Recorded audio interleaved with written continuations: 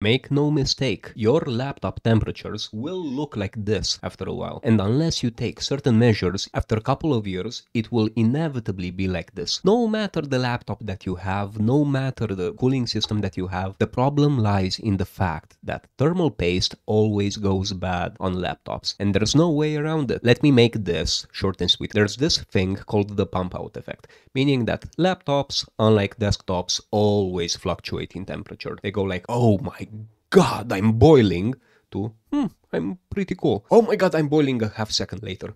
I'm pretty cool again. And this drastic spike in temperature slowly makes your thermal paste basically flow out of the space between the heatsink and where your laptop CPU is. As a side note, get load of this cat. I don't know if you can see her. Toulouse? Say something to the people. No, now you're silent. Can you hear the purring?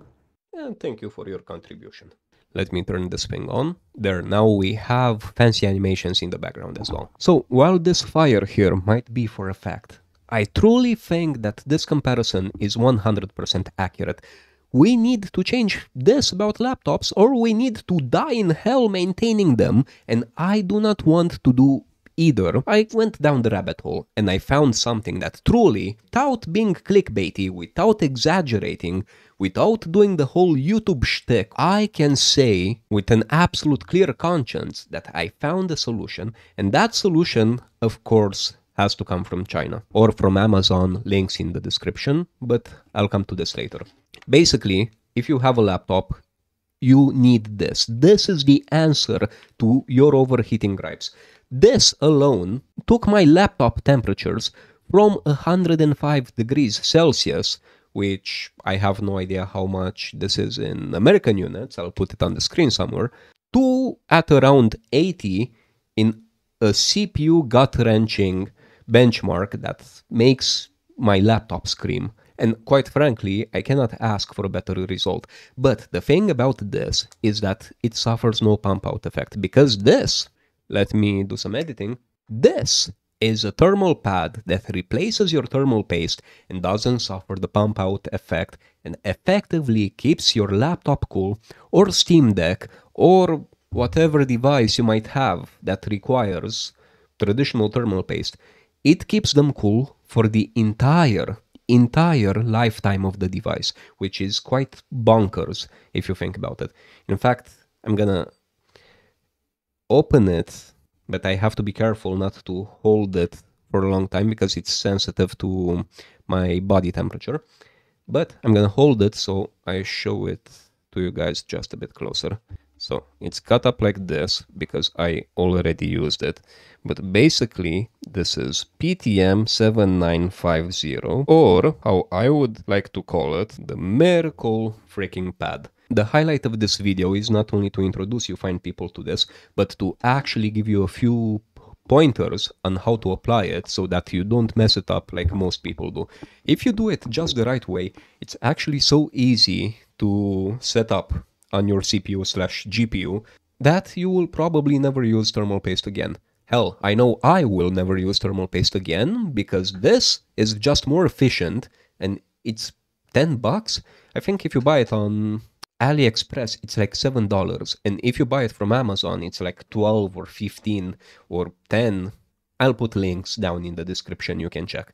And it also comes with everything you need, like a tiny screwdriver, a brush, which I guess I used to brush some dust off my motherboard, a tiny shuttle. I'm pretty sure they're not shuttles, but anyway. And this little thing helps you with the installation as well, because these pads actually have a very thin, transparent plastic film, both on the top and on the bottom of it. So you don't even have to have any equipment in your apartment. Oh, they even give you a guitar pick so that you can open your laptop. I've killed so many cards in my wallet before realizing I can use guitar picks to open my laptop. I can't even tell you, people. You take some measuring rope and you measure the width and height of your CPU chip and GPU chip. This is absolutely necessary so you know how big of a cut you need to make from this thermal sheet. And as long as I'm on the thermal sheet, do yourself a favor and buy the 8 cm by 4 cm or 80 mm by 40 mm one, because this will give you a lot of room for mistakes, and it will give you way more thermal pad than you need, and you can actually have a few failed attempts and not run out of this thing. Then take a cutter. Do not use scissors. Scissors just mess this process up. Take a cutter, a sharp cutter, and cut it up to size, because you measured the size of your CPU and GPU chip beforehand. And then take this little shit, if I can find it, and then take this little thing that comes with your thermal paste. Let me focus. And you use the tip to take the thin plastic sheet from the thermal pad. Place the thermal pad on the CPU, and then you use this to take the other side of the plastic sheet. And your end result should be a perfectly placed thermal pad on both your CPU and your GPU chip if you have a dedicated graphics card. And you're done. You put your copper heatsink back on, and your laptop will basically never have thermal issues again. You don't have to open it up to replace that damn thermal paste ever again. And in case you think you don't have these problems, I think you actually do. If you have your laptop for more than a year, your thermal paste is probably well on its way to being totally ruined. So if there's anything, any advice that I can give to the people that like me and watch me on this damn void of the internet, is seriously get one of these. It's a lifesaver. I wouldn't ever be promoting stupid things for you guys for a commission. By the way, perfect segue, I'm gonna leave affiliate links for both Amazon and AliExpress for the PTM7950, because that's what this is called, in the description of this video. If you buy from those links, I'm gonna get just a small kickback coming my way. And Honeywell PTM7950, because this is the name of this thing, is actually only used in industrial machines. It's used for the machines that are supposed to last for 5, 10, 15 years. The machines that aren't really made as consumer devices to break down after a couple of years. So if the big guys, if the big companies use this thing, we should as well. And not be stuck with the crappy thermal paste that they shove down our throats, metaphorically speaking. Oh god, I need a script for this stuff. I'm basically free talking in all of these videos.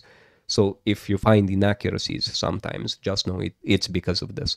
In fact, I think Lenovo has started putting the thermal paste version of the Honeywell PTM7950, well, at least a slight alteration of it, that comes in thermal paste form in their very, very high-end gaming laptops. And I think that has a bigger shelf life than most thermal pastes. But there's a 99% chance, give or take, I pulled this number out of my ass, that your laptop isn't part of that very few number of laptops, and your thermal paste might actually be mediocre as all hell, as mine was. And this is better than Thermal Grizzly, this is better than Arctic. Don't buy MX4 or MX6, don't buy Kryptonaut, just buy this thing. All of those eventually wear down and you have to repaste. This lasts basically for the entire lifetime of the device. I'm not gonna prolong this video more than I should, but do yourself a favor, listen to me on this. Well, listen to me always, because I think I'm the only honest YouTuber out there which actually does this out of a passion, because I think life is meaningless and we need to attribute meaning to our own particular things, and we're all gonna die anyway, so none of this ultimately matters. But coming back to the present and to a less intense kind of topic, this helps your laptop and you can game without ever worrying about your CPU or GPU temps after this. Anyway, this was my short rant on the Honeywell PTM7950. Thanks for being here. I can't wait to talk next time to you fine people. I always read your comments, by the way. I genuinely learned from you fine people, and I love stuff like this, so keep them coming. I also have some Steam Deck clips, if you want to watch them. And some clips on this little guy, which is the Mio Mini Plus. And quite frankly, I'm kind of thinking of covering new stuff from this point forward. So if you have any topic ideas for me, please let me know. And if something is interesting enough, you can bet your backside that I'm gonna make a video about it. I love you guys. You nice strangers. I bet you're all beautiful inside. Have some comrade kisses from my end, and see you next time. Bye.